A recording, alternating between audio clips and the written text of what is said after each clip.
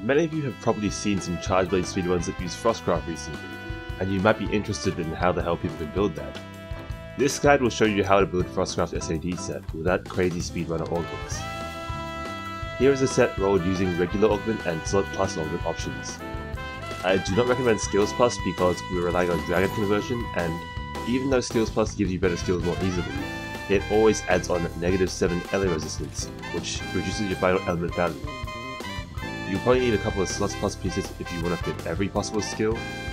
I recommend slots plus on the mail and the gloves, since they're the most extra useless skills, and slots plus always takes away a skill.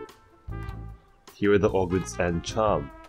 You want to target these skills that can't be slotted as decorations. You will not get the same augments and charm as me, but you should aim to get a total of Dragon Conversion 3, Furious 3, and Frostcraft 1 across all your augments and charm. This may sound daunting, but it's only 1 skill piece per armor and 2 on the charm. If you get an extra useful skill on the charm, all the better. The peak performance I have here is useless.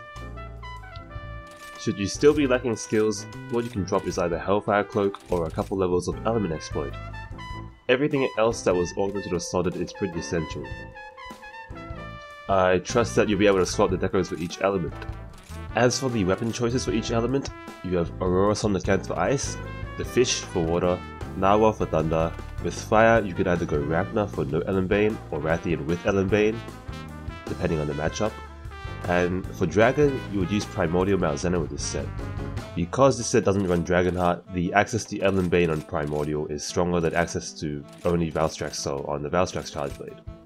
Since Primordial Malzeno Charge Blade has so many slots, you can add extra levels of burst, you can add element resistance decos, or you can add a guard up, because monsters like Gaith Magorm and Primordial Malzeno have guard up requirements on some of their moves.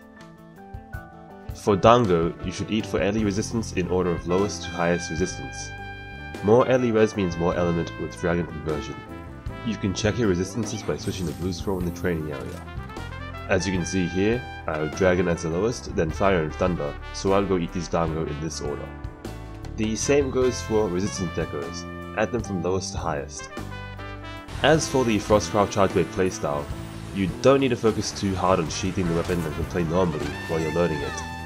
But once you gain enough experience in a certain matchup, then you might be able to identify times where you could sheath to charge the bar again and get some extra damage. Here is a gameplay example of me using Frostcraft Charge Blade against Risen Caminonos. Since I know this monster really well, I know just how much time he takes in between his attacks and all his attack patterns, which lets me safely sheath and get full Frostcraft off for the next attack.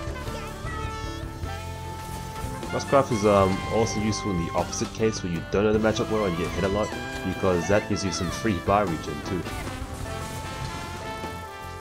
Also note this set comes with Focus 3, which lets you charge files with just a charge slash, no weak slash required.